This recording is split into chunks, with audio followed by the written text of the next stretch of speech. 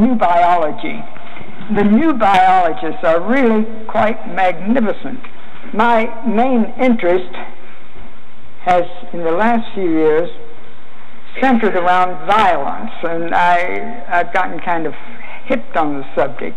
I'm disturbed over the violence in the world as a whole, and it does not seem to be getting better. It seems to be getting worse. I've spent about 4 years working on a book that I doubt very much I will ever finish. I don't buy green bananas any longer. And seriously, this book, as I said, I've worked on it about 4 years, and I can't even get anybody to read it. It's on the biology of transcendence, and I've looked at the evolutionary process to show that it's a transcendent process right from the very beginning, that it all moves toward transcendence. If you look up the dictionary, it gives the definition of transcendence as the ability to rise and go beyond limitation. Isn't that neat? That's all it is. Very simple. And if you look into the biology of the human brain and where it came from, you'll find it's simply a series of rising and going beyond its own limitations. The issue about our violence is that we are, thank you, we're biologically designed for transcendence, and either that is developed in us or violence is the only possible alternative. That is, we're faced with transcendence or violence, and there's really no in-between. And the more our transcendent structure within us gets impaired, the more violent we become. And that's why I really support Waldorf education at every chance I possibly can, because if there is one single force left in the world that could lead us out of violence, it's Waldorf education. And I must say I've had a lot of grandchildren in Waldorf school, and one daughter. I have a 49-year-old daughter and a 19-year-old daughter. Not many of you can brag about that. I wanted to start off with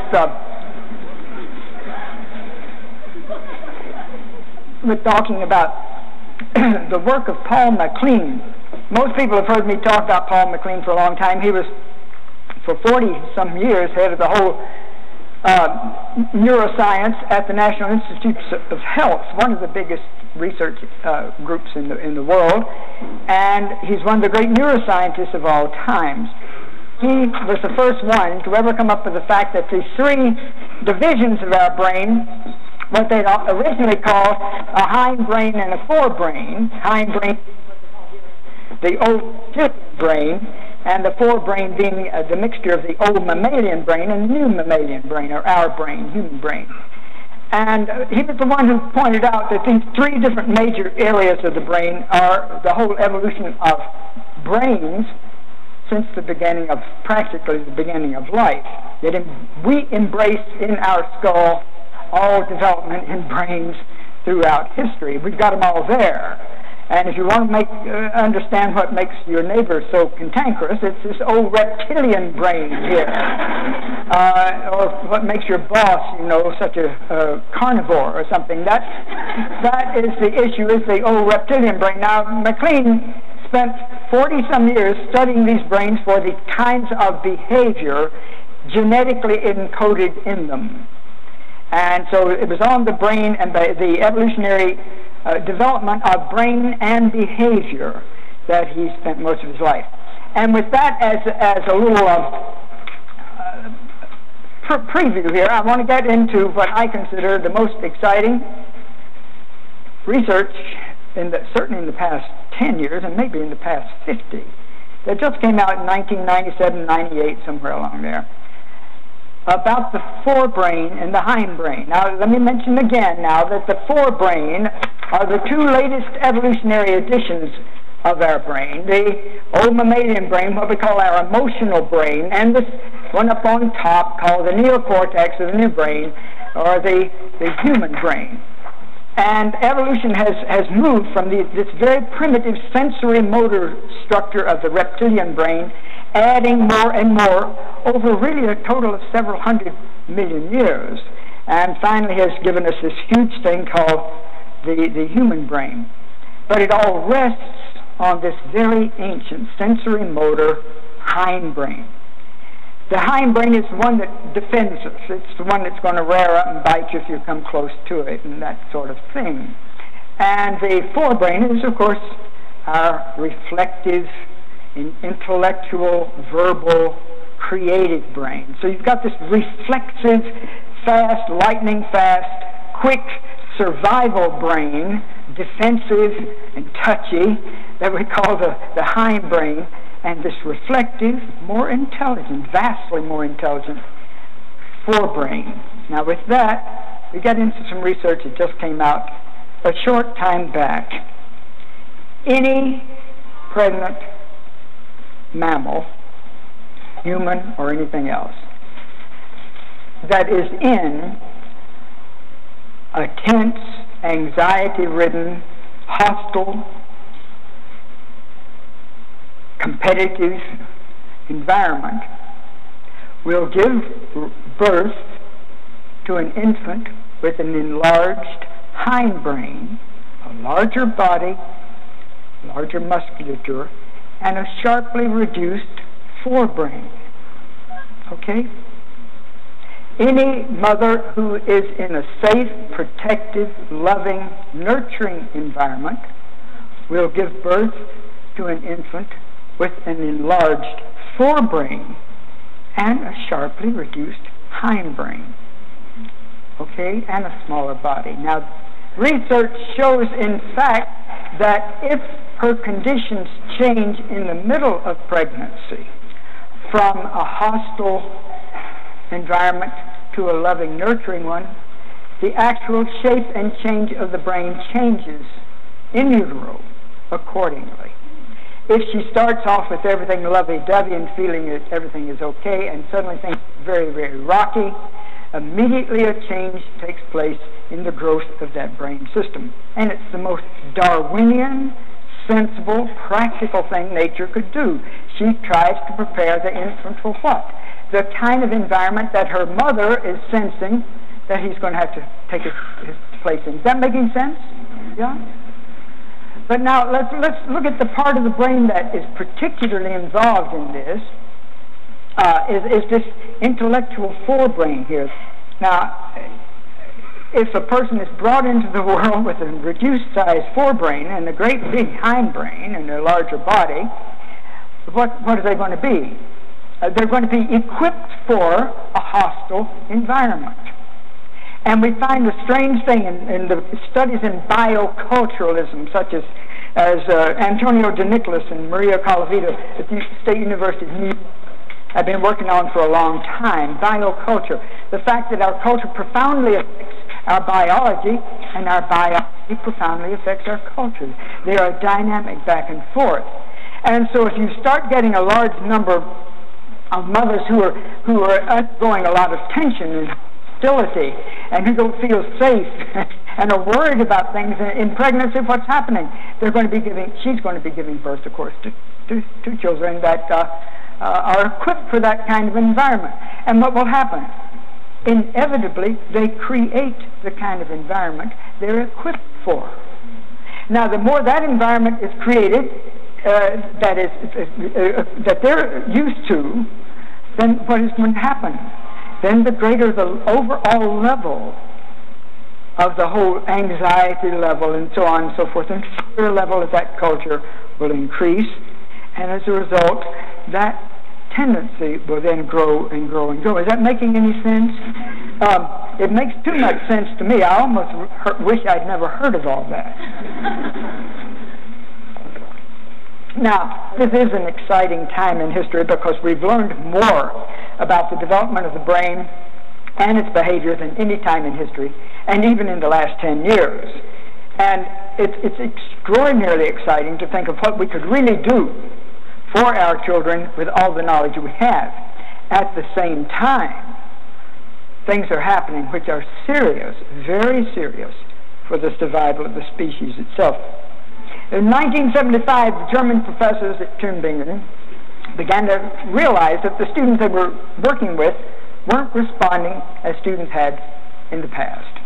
and every year it became more and more severe. They simply were not able to comprehend, they weren't able to retain their information, and they were just different. And so with the German Psychological Institute, they set up a 20-year project interviewing something over 4,000 people every year. And these were young people, young adults, 18 to 20 is what I understand they were, not children, but young adults. And their findings they published about 1975. What they found out, there was a 1% reduction of the overall sensory system's ability to bring in information from its environment per year. And they found a clear 20% difference in the sensory intake, the ability to bring in sensory information, in the young people of 1995 than they had in 1975.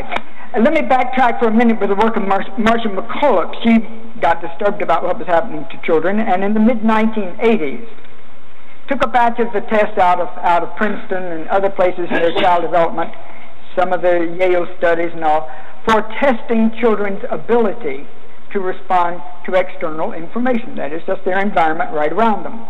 Their sense of taste, touch, smell, feel, hearing, listening, remembering, responding, general cognition.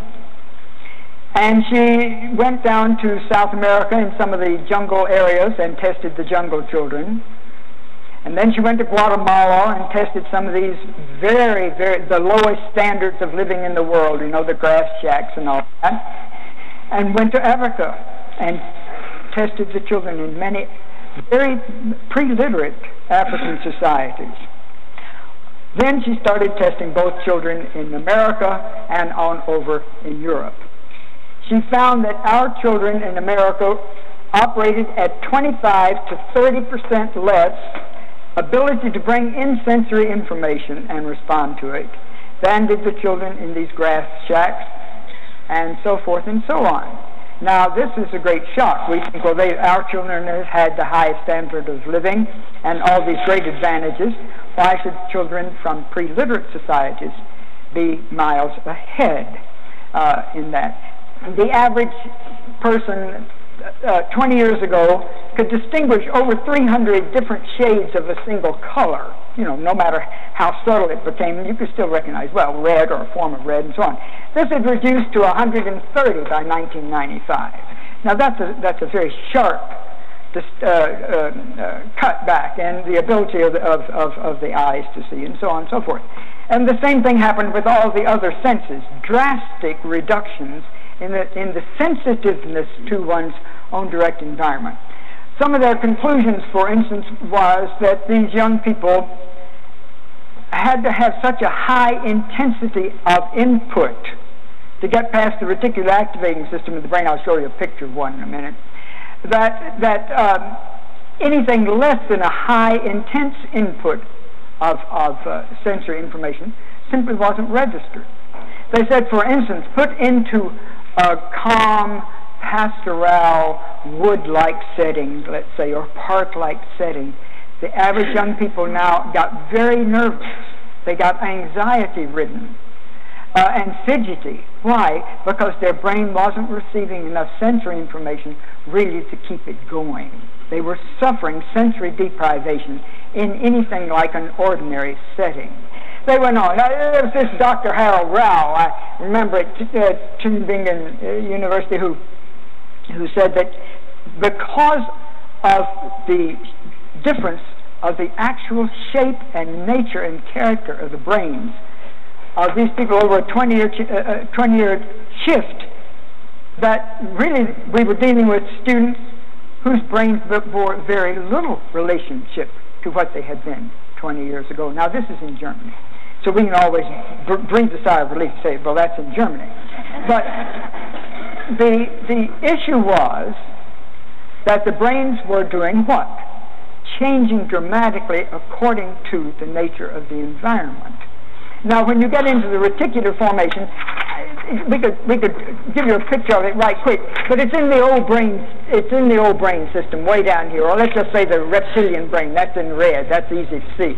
And what it is we can call it a gateway that brings all the sensory information from the body and all the rest of the head and everything else, and kind of synthesizes, brings it all together, and sends it up for processing to the higher brain centers.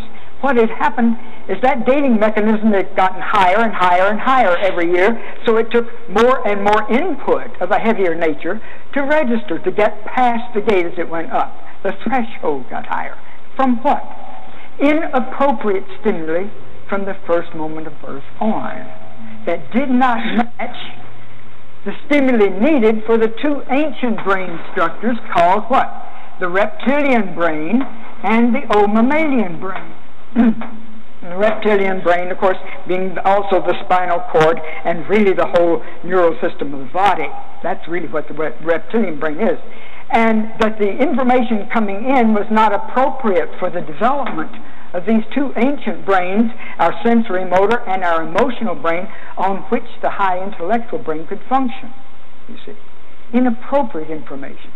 And so what was happening? Well, these weren't developing appropriately at all, and because the stimuli given them was so unnatural and of such a far greater intensity than these two brain structures were designed to handle over 100 so million years of development, information they just weren't able to handle at all.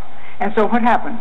It says the brain simply breaks down in its adaptive ability and begins to grow and function according to try to survive in a totally unnatural situation. Now what's the next result of this is that the great intellectual creative brain up on top rests on and depends exclusively on the development of the two animal brains, as we call it. And so the two animal brains aren't developing appropriately at all because they're not receiving appropriate nurturing or stimuli, and as a result the higher brain can't develop at all as it should, and both are maladapting to the kind of situation that children are exposed to. Now, this does have some relevance to what's happening to us in this country. And I want to just mention that here because this is really a pretty serious situation. Now, Alan Shore is a medical guy down at the medical school at University of California in Los Angeles, and he spent 12 years on a single book. One of the most extraordinary single episodes we've ever had in child development. Alan Shore, I just bow down and bay at the moon when you mention his name. He's a very great man. He spent this entire time on the period of development from the 11th month through the 18th month after birth. And he said that during that time, that the shape of the brain was determined almost entirely by the emotional state of the mother-child relationship. Now, this follows on, or precedes, it came before the discovery that the brain developing in utero depends almost exclusively on what? The nature and character of the mother's emotional state. Now, here we have the fact that the brain shapes according to the environment that the mother thinks she's in utero, and then after that, the shape of the brain is determined in its actual growth by the kind of emotional state set up between the mother and the infant. Now, that gets us up to the three different levels of the brain again. Now, I have to add a fourth. Actually, the most exciting single thing, and the thing I'm going to be talking about quite a bit tonight, and some of you have heard me yak about this before, is that this high brain up here has, from this point right here, you've got cerebral cortex here, and then you've got this area here right behind the eyes. It's the largest single section of the whole brain, which is called the prefrontal lobes. Now, the major part of these three brains, reptilian, formed over hundreds of millions of years, very, very ancient, very powerful, very strong, sensory motor, survival, defensive brain. The old mammalian brain, many millions of years old, very strong, very powerful, brain for relating to, and then the new intellectual verbal brain that makes the human situation. But then about 40,000 years ago, and we're not sure of that date, and there's a lot of controversy about it, but it looks like about 40,000 years ago, nature added another one, and it's called the prefrontal lobes. And Shore found out that the majority of the prefrontal lobe doesn't develop in the utero. The actual cellular growth of this huge prefrontal lobe is determined by the emotional nurturing the child receives in the first year of life. And most children get most of their emotional nurturing in the first year of life. Then comes this critical thing of the prefrontal lobes, which is this part right up behind the eyes, and its connections with the old mammalian brain, which is our emotional brain. I think of Patricia Goldman-Rakic, one of our really top-notch neuroscientists, saying the job of these prefrontal lobes seems to be to monitor, moderate, modulate, and actually govern the behavior of all the rest of the brain, including the majority of the neocortex, the new brain. The prefrontal seem to be the governor of the whole show. And when does that really grow? Immediately after birth, in coordination with the mother's emotional nurturing. And the more the nurturing, the more the prefrontal lobes, the more the ability to moderate and modulate the activity in all the rest of the brain. Following? Now, right before the first year of life, before their first birthday, okay, before they're getting ready to rear up on the hind legs and charge out to become the terrible two, there's a huge growth spurt, not only in the prefrontal lobes, but particularly in what they call the orbitofrontal loop, which is one of the most critical parts of our whole life. It's where this newest brain in evolutionary history, added only 40,000 years ago, brand new, and we've never really learned to use it yet, and its connections with the emotional brain that has to do with all of our capacity to relate to each other. Because the emotional brain is the one that handles all of our loves, hates, likes, dislikes, and ability to relate to each other. And to learn, remember, and all that. That's the old mammalian brain that we share with all mammals. And its connection with the prefrontal starts after the first year of life. Why does it have to wait until then? Because we've got to wait until the prefrontals have grown enough. This grows in utero. This grows after utero, the prefrontal lobes.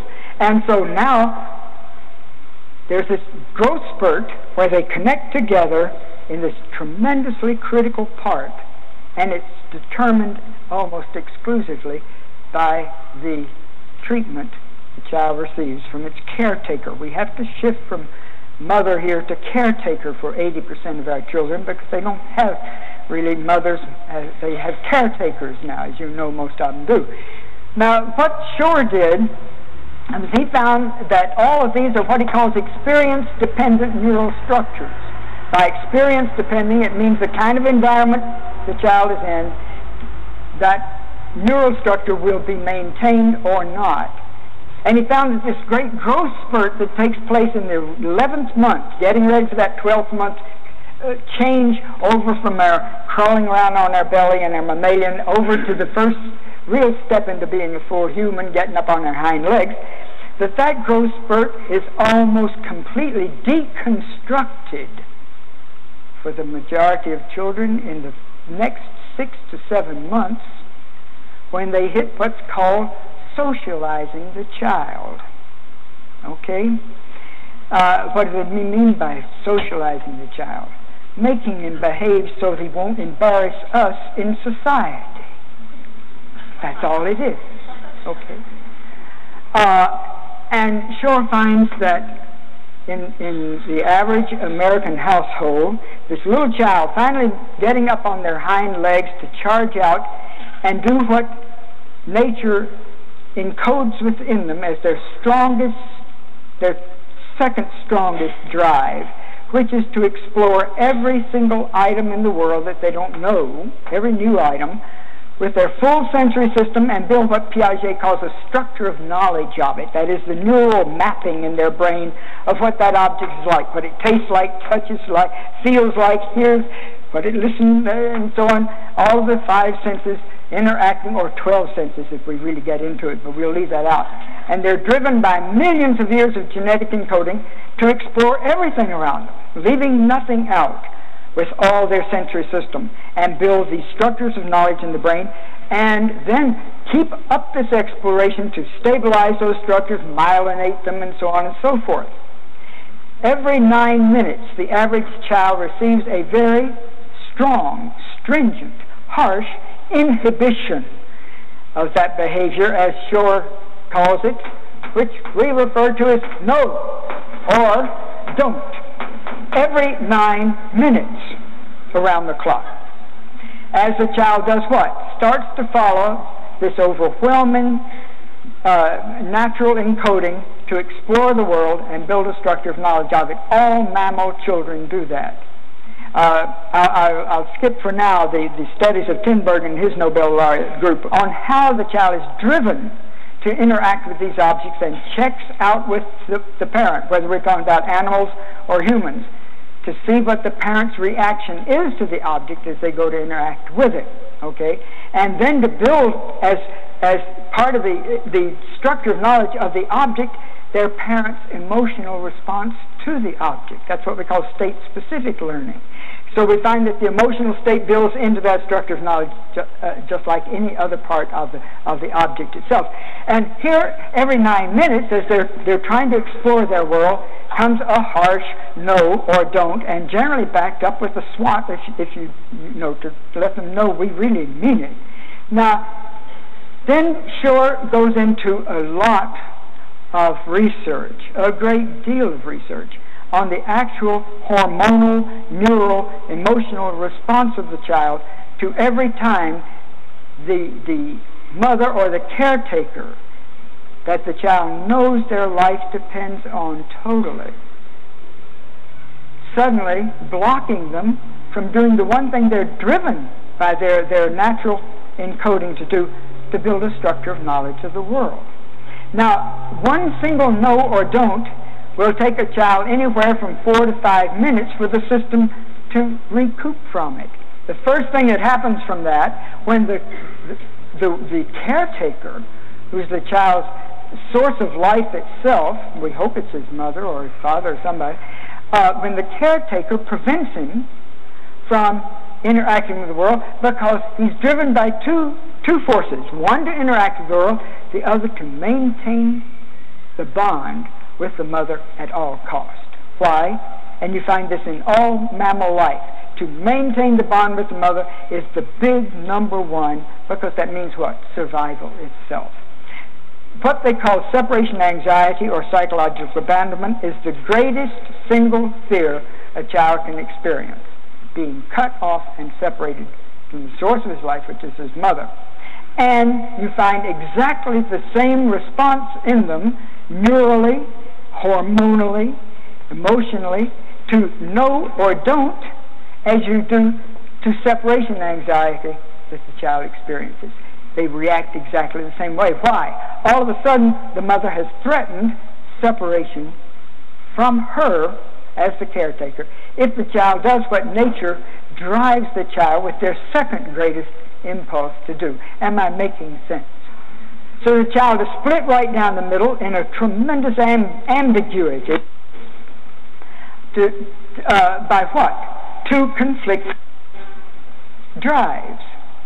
And so we find that instead of building this structure of knowledge of the world, they're doing what? Constantly erecting a defense mechanism against a highly ambiguous world that they can't really quite figure out. Now let's look into Shore's studies of the response of the whole brain system to harsh inhibitions of their behavior every 9 minutes. Recall that the mother in a harsh environment gives birth to a child with a larger hindbrain and a smaller forebrain. You'll find that at every know or don't, or inhibition of behavior, of exploring the world that happens, there is a retreat of the child's energy and attention from their forebrain, driving them to get out and do this highly creative thing of building a structure of knowledge of the world, from that into defense, which means they're moving from the forebrain to the hindbrain in all of their energy and attention each time. Does that make sense? Surely it should make sense to us. Now, I know you're immediately coming up with 1,000,001 things. Look, I had 5 in my first family, and their mother died when they were all quite young, and I brought them up. So I've been through that stuff, and I know exactly the problem you face. Nevertheless, the issue is every prohibition of exploratory, or what the psychologists call impulse behavior. Boy, you talk about a misnomer. Of trying to explore their world. Every time that is met with a negative, they're caught in a tremendous double bind and go into a form of anxiety, withdrawal, and depression. And the child's body, from the signals coming in, releases cortisol into the brain. Cortisol is one of the adrenocorticoid substances released by the adrenals, and its big job is to alert the body against danger. It's one of its biggest jobs. And here cortisol is released. In effect, you're in danger. Why? Your caretaker or your mother is angry. And you find that this cortisol release is in response to her at every angry moment. Now let's just, for 1 minute here, go on and look over a long period of time. Years ago, they discovered what we call state-specific learning. The emotional state you're in when the learning takes place builds into the neural structure of knowledge being created by that learning as an integral part of the learning. It isn't an emotional attitude tacked on. It is an integral part of the learning. If you learn your arithmetic to the tune of the hickory stick is as much an integral part of your memory of that as any of the numbers involved. What they have found is this old reptilian brain, because pain or fear or threat was involved in it, simply reacts. Hormones are released. You go ahead and you try to make your intellectual structure of knowledge you're trying to do right, but you build into that structure of knowledge the hormone of fear or possible pain and so on, so forth, that is connected with that. From that point on, what they found, and this is interesting, that any time then you try to recall, and this takes place through the hippocampal area and through the amygdala and some very clear parts of this emotional brain as it meets with this old reptilian sensory-motor brain. And if you learn your arithmetic to the tune of the hickory stick, and you try then to do what? Recall what you've learned, the old reptilian defensive mode pulls you right out of your intellectual brain into your defensive mode again. Why? Hey, we got hurt by this kind of thing once. You better be careful. I remember in 1963, and some of you, I'm sure, have heard me talk about this, we had an educational conference that the Carnegie Foundation put on. And they said at the first, we have discovered, they said, at the first sign of anxiety, all learning seems to stop. And they said, and it seems from our studies that American education is designed to produce maximum anxiety in the shortest period of time. Now, this tells the tale. They were at that time talking about the fact that the average American student in school seems to retain only 3 to 5% of the total information they've been exposed to in the course of a year. That was the high end of it. Some of them don't make that. Now, why? Why is there such a low level of retention? Well, since then we've discovered state-specific learning, and we know the brain never forgets anything. But it won't go near it if what? If it got clobbered when it was learning it. Very simple. Now, from that, what immediate thing occurs to you? What about the retention level of our children? Well, they're retaining everything. Why won't they go back and pick it up? One part of their brain is fighting another part. There's no coherence. There's no entrainment of the three parts. We're thinking one thing, feeling something else, and acting in a totally different way. Why? Why is there no entrainment? Well, because at the time of that learning, here's the intellectual brain saying, oh boy, I really want to learn, I really want to do right, etc. And the emotional brain, where all learning takes place, is being threatened, and the old sensory motor brain is recoiling. So you've got three different things. We're a house divided against ourselves, even as learning takes place. And the negative emotion is locked in as permanent a part of the learning as anything else. So what would be the first great absolute that you would have to have for an educational system? The one thing that could never be violated, if you really meant it, if you didn't just want to punish children, what would be the one thing you would insist on? That child feel absolutely safe, wanted, loved, unconditionally accepted every single moment of the day. Which means that the minute you have to talk about discipline, you've already lost the game. The word discipline, by the way, comes from the word disciple, which meant originally joyful follower. And if you look at an undamaged 2- or 3-year-old, they're the most joyful followers in the world. They want to do everything right. The terrible, too, is an artificial construct of culture. It is not a natural thing at all.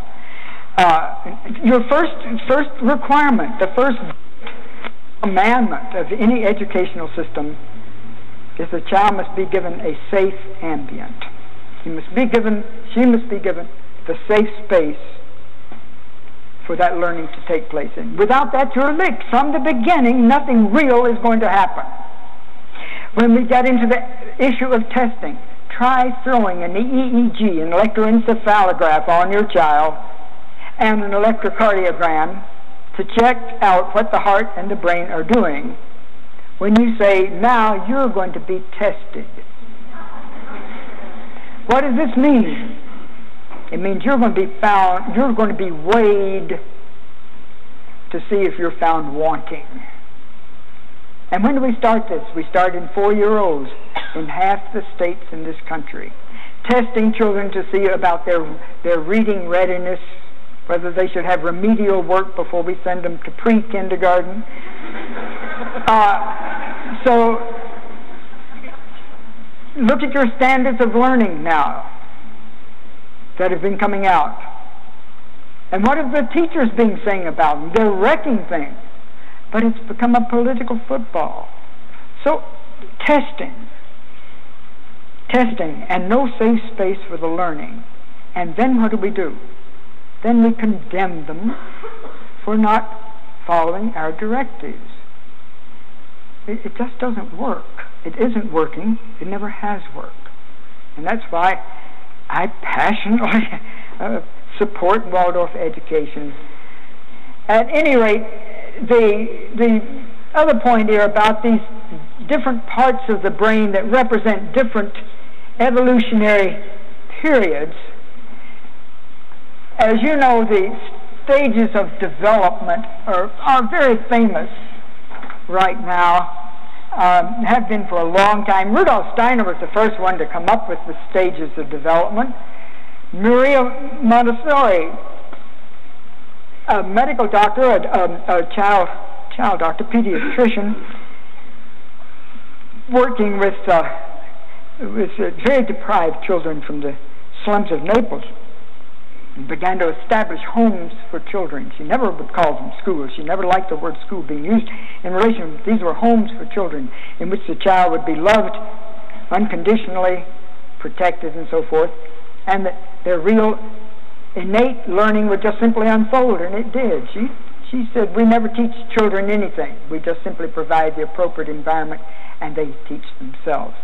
But she came up again with these stages of development. Then Jean Piaget, a Swiss biologist, actually Maria was his mentor. He learned nearly everything from her and spent 60 years studying these stages of development. I'm going to sketch them very briefly. We have 3 stages of development in utero, of course. They're the development of these 3 major parts of the brain. Then at birth, and then 1, 4, 7, and these are very loose. I mean, this is debatable all the way around, but we'll go for the great big ones. 15, 11 and 15. There's a big one at age 9, as Steiner points out, very critical. But let's go by these sort of 4-year cycles here, and they're big 6-year cycles that you can come across, and there's 7-year cycles, the first 7 years, the next 7 years, and so on. But at these particular times, you have brain growth spurts. The brain undergoes a huge growth spurt at birth at 1, 4, and 7. And the 7-year-old child has a brain with about 600 to 700% more neural mass than you and I have as adults. They lose most of it at 11, because use it or lose it is nature's dicta. Well, now that's not the only reason that it's cut back at 11, but it's one of the big reasons. Now, the thing about these developmental stages, they represent very clearly the development of the encodings or the predispositions, the blueprints for behavior and action built into these major parts of the brain, and the way they all unfold at these different times.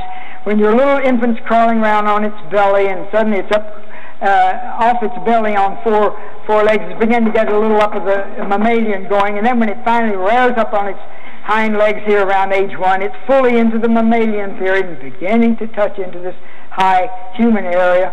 And then at age 4, he's moving on up and fully into the right hemisphere. And this sounds very mechanical.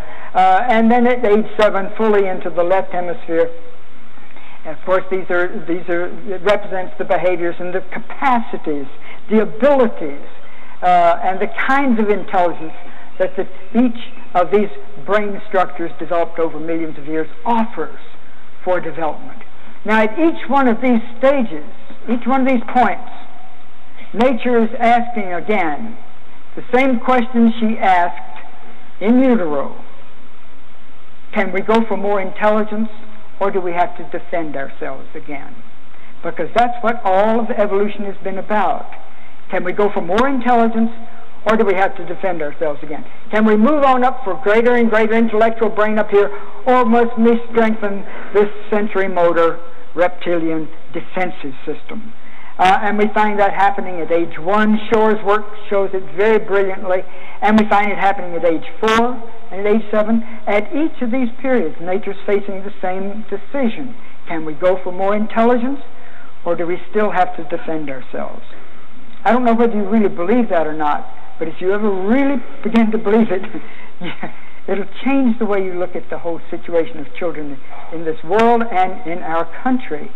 So these decisions, once they hit school, what should this decision be? Even if they've received a very bad upbringing and have had a hard time and are having to constantly move into their defensive mode, nevertheless, this is almost like birth into a new world. And if they felt totally loved, accepted, unconditionally wanted, that was where they should be, and they were happy with it, what would happen? Then nature could go ahead. We've got a huge growth spurt right at that time. What could that growth spurt be for? It could be for greater intellect. And when our children are not nurtured and are not cared for, and find it a very harsh world, they're putting all their energy and growth into the defensive brain. They have to. They have no choice in it whatsoever. That's what nature is doing. And this is a reflexive brain. It is not a reflective brain. It's a defensive brain. It is not a highly intellectual, intelligent brain. So there's the situation with the growth of daycare. And I know this is a painful subject. It should be. But with the growth of daycare, this situation has just exacerbated terribly. The people at Rudolf Steiner College out in Fair Oaks, California, have opened up a big project to look at the ways they can set up a daycare in the first 3 years that could actually truly nurture and give the child the type of stimuli they need. And this is very serious business. We're stuck with daycare, then we better try to make the best of it rather than just another economic venture out of it. Now, these stages of development, matching these periods of the brain's opening up and ready to develop, Alan Shore points up something that Antonio Damasio, another one of our great neuroscientists, points up, that not only does each of these modules of the brain hold within it a certain block of intelligences and capacities, but each depends critically on the establishment of the preceding one. That is, there's just no way you can get an emotional brain going if you don't have a sensory motor system that's functional.